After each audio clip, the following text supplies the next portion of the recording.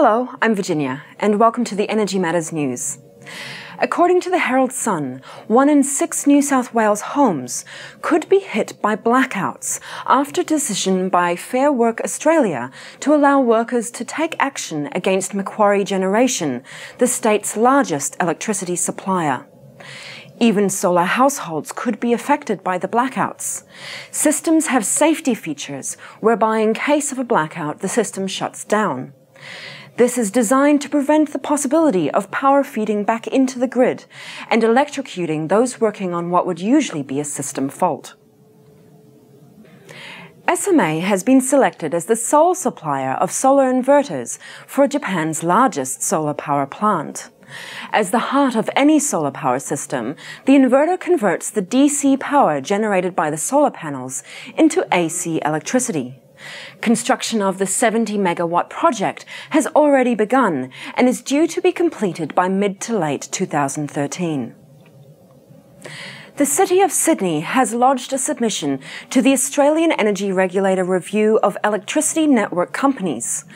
With costly upgrades needed to network infrastructure, Lord Mayor Clover Moore said the smartest investment the city could make is in generating electricity close to where it's used. The city plans to boost the energy efficiency of its buildings and produce electricity locally with solar, wind, and tri-generation technology. Residential mains electricity in Australia now costs up to 52 cents per kilowatt hour, among the highest costs for electricity in the world.